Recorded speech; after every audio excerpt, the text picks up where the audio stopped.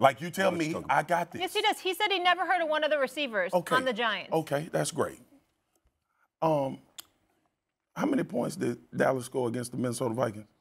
40. Who played quarterback? Prescott. Okay, that's one point. The next point is this. Didn't he just account for 5 touchdowns Monday night? Yeah, that would be it. Oh, he played great again. So you're taking one performance from Daniel Jones and saying he's the 5th best quarterback. How many performances did he have? Marcus, we're taking one performance from Dak Prescott. Listen, wait a second. What are you talking about? Week 7, Daniel Jones was irrelevant until this so they past both week. have one good game. Molly, 1-1. You in truth don't believe Daniel Jones is a better quarterback than Dak Prescott. Hold on, y'all. Daniel Jones. Seriously? Let me deal with Dougie here. Oh, you're nuts. You're wrong. You're nuts. Seriously, Molly, One. We could give Daniel Jones credit without doing this to him. He is not better than Dak Prescott. He is not.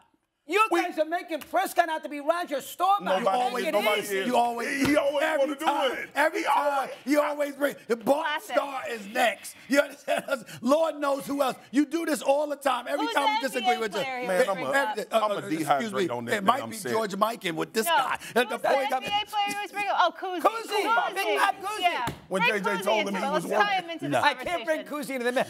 Take it easy. You guys are Marcus. He has one big game, and all of a sudden he's the top 5 in the NFL. I know what Daniel Jones done. We didn't know he was relevant until this weekend. I know what you did. Stop. You softened me up in the green room because you knew this was coming.